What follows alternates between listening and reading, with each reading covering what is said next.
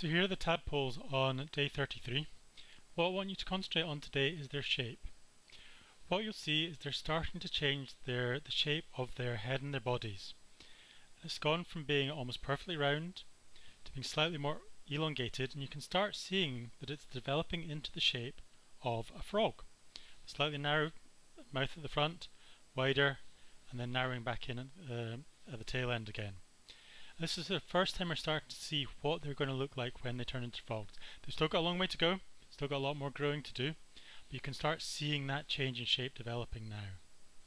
You can also see they're still feeding away as before, loads of them all feeding on the lettuce we're putting in the water, and this is helping them to grow.